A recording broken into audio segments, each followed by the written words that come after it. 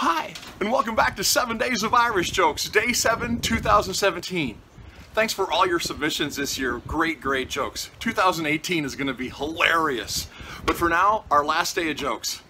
Today's a little bit risque, just like last year. So if you're easily offended, then shut this off. We'll wait.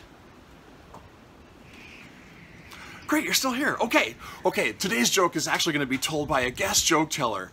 A friend of mine from clear back when we were in high school together. He went to Madison, I went to Redfield. We auditioned for All-State Honors Choir together, and he got the best score in the whole state of South Dakota. He's an amazing singer, a tremendous actor, and take it away, my friend Jim Blanchett. Okay, here goes. This tall guy and this short guy are in the bathroom at the bar using the urinal, and it's taking quite a long time. So long, in fact, that the tall guy gets a little bored and he starts looking over the partition, where he notices that the short guy has the largest penis he's ever seen in his life. So large, in fact, that he feels he must broach the subject. "Excuse me, sir," says the tall guy. "I used to consider myself quite well endowed, but you have the largest penis I've ever seen in my life." To which the short guy replies, "Well, us leprechauns, being magical creatures, are endowed with extra large penises."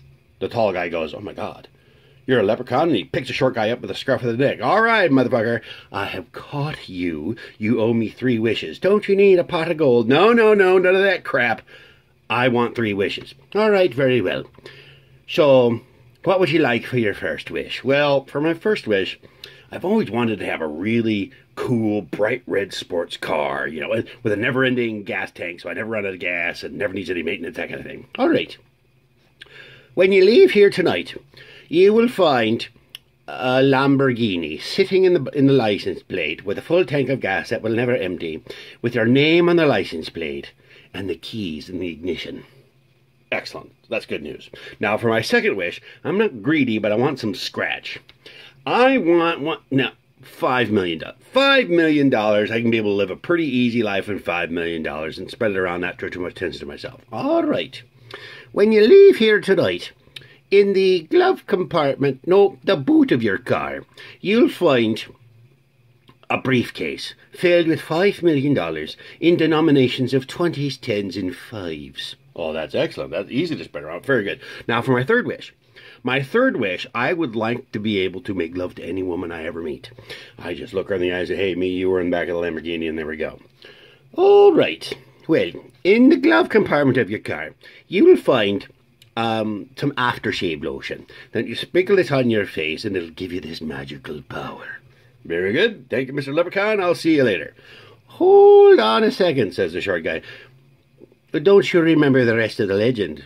"I don't know what you're talking about. What's the rest of the legend?" "Well, in order for your dreams and your wishes to come true, you have to let me have sex with you."